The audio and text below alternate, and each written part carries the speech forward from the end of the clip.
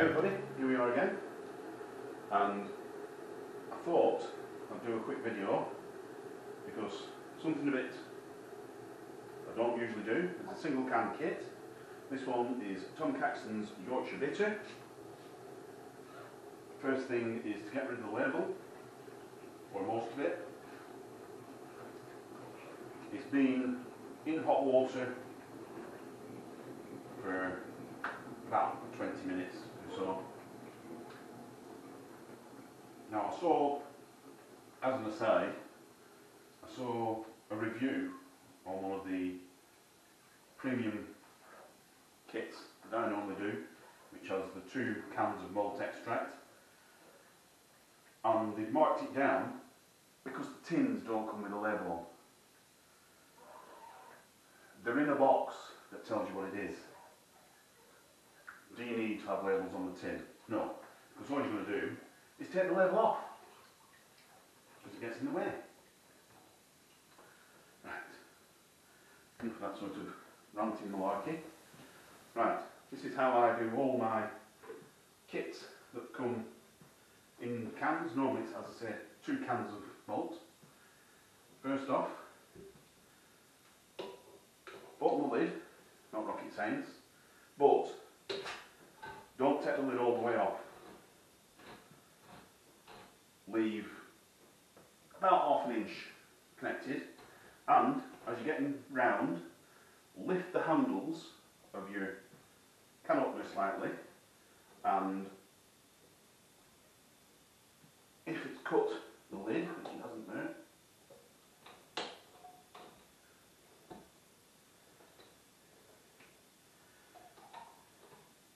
lifting the handles pushes it down and lifts the can lid slightly, just to aid you. It will lift it slightly more than that, but it's enough.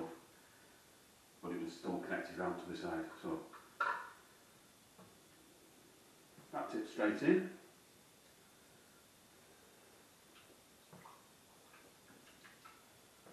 Tasty malt. Now, I used to faff about, trying not to get dribbles on the can, or anything like that, but I found a better way. Right, so once you've got most of the extract into your fermenter, turn it round, tilt the lid up slightly, get your hot water that you've boiled in your kettle, 1.7 litres this holds, and then with your can inside the fermenter, run near boiling water onto the lid. Some of it's going to go into the fermenter, some of it's going to go into the can. Doesn't really matter. Once your lid is clean, you can see, clean lid, stick the whole can in a 3 litre jug.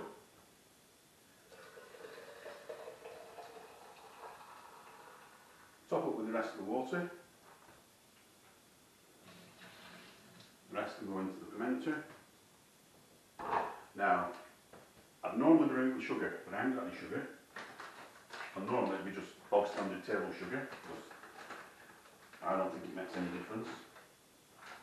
I've brewed with both. I've brewed with brewing sugar and table sugar. The only difference it seems to make is that brewing sugar brews out faster. Right, so dry malt extract into the fermenter, just give it a quick lashing in. So it's just in with a bit of hot water and malt at the moment. I think this is how I used to do it, can't remember. One way you end up with lumps, this is probably the way it ends up with lumps. I think there's several different ways where you mix it carefully with some cold water, or I can't remember. It's ages since I've done brewed dried malt extract. So yeah, it's dark spray malt, a litre of that, a kilo of that, 2,000 gram packs.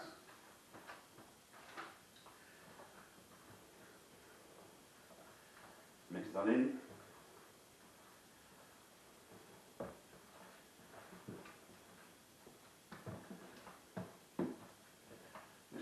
go into the lumpy version.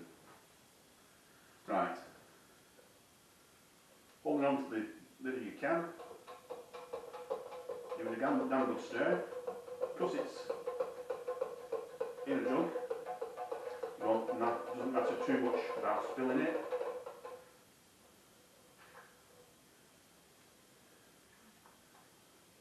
Wash your spoon up and down.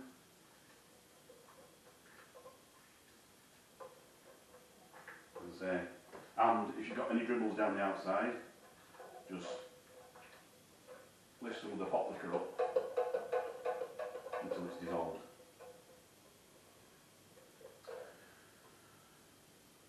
Second jug, holding onto the can, tip it forwards and then pour it in.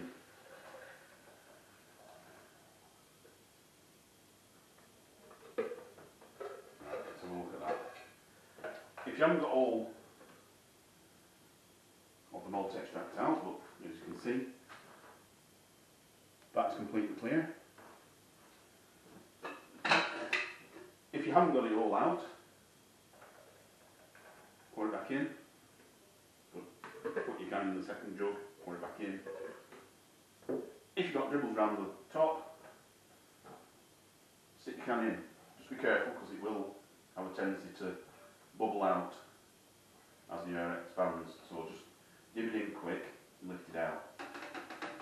And that should be a completely perfectly clear can, inside and out, lid and everything. Thereby not wasting any of your malt.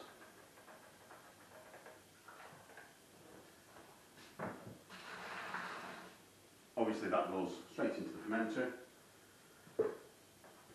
Sort your lumps out and then top up with cold water. Right, here we are. Taste test glasses out. So this is the Tom Caxton's Yorkshire Bitter. Single can kit. But as you've seen from the video, I brewed it with a kilo of dry malt extract. Ignore the instructions in that point of the video. That's not the way to dissolve dry malt extract. It took me about half an hour to sort out the lumps. I think you make a paste with a bit of cold water, as if you're making Horlicks or something like that, and then add a little bit more water and then add the hot water. Or you make it with serious lumps in and then have to stick it on the hob for a good 20 minutes to warm everything up and dissolve your huge, mongously large lumps. Right, so enough of that. We've got it's not the usual torch, but we've got a torch. So as you can see, it's clear. It's a nice amber colour, possibly slightly red colour. If you look up the light, it's got a red hue to it. Let's sort of see. It's more sort of orangey amber through the big light. Anyway, let's stop faffing about. It holds a cap. The head dies down quite quickly, but it holds a ring, shall we say, of capping. Right, smell, aroma, not very much. It's a, yeah, vaguely a malty beer smell.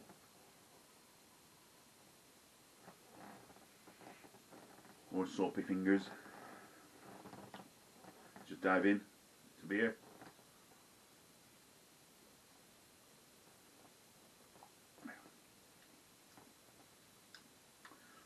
It's quite pleasant.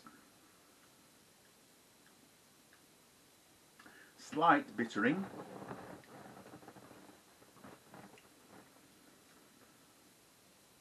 and maybe slightly toffee notes.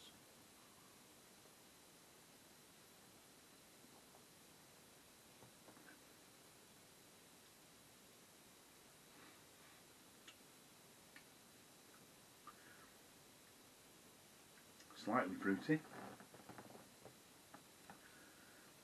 What sort of fruit would that be? Sort of plumish, I think.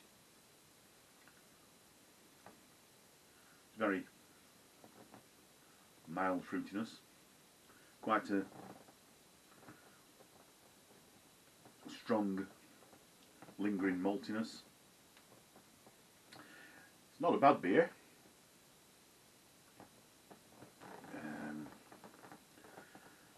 But as I say, I used 1 kilo of dry malt extract, and that then makes it only a saving of about £2 from the premium malt extract kits, the ones that you get 2 cans of pre-hopped malt, and those are far easier to make. So is it worth saving £2? Nah.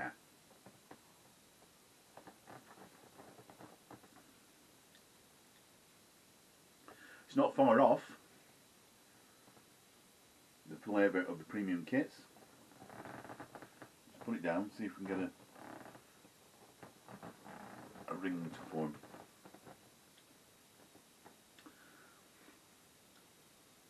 But it's still lacking a little bit.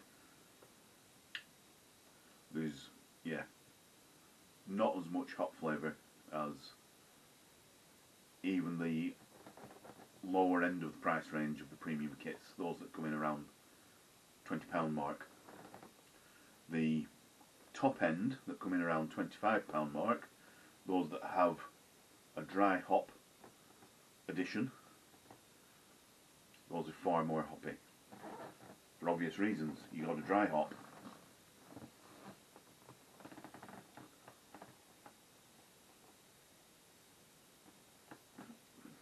Yeah.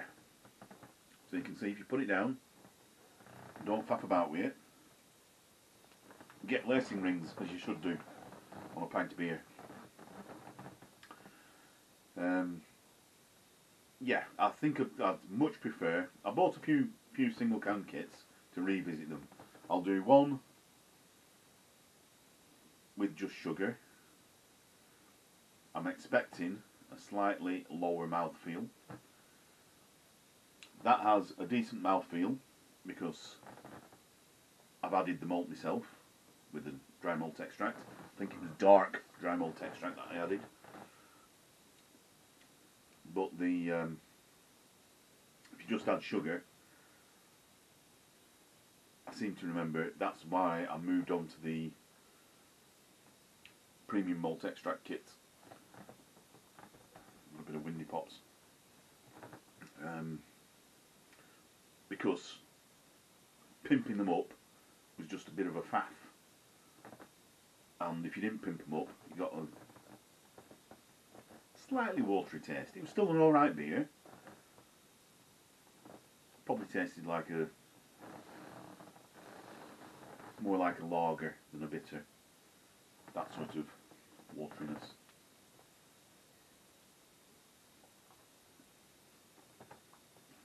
Very nice. Yeah. It's still good, but it is lacking. Lacking a little bit that the premium kits supply. So, there you go. Ignore the first half of the video, where I cocked everything up, apart from rinsing of the can out. Yeah, that's okay. Some top tips there, but if you're going to add dry malt extract, don't do it that way. Stop waving your arms about. Right, like, comment, and subscribe.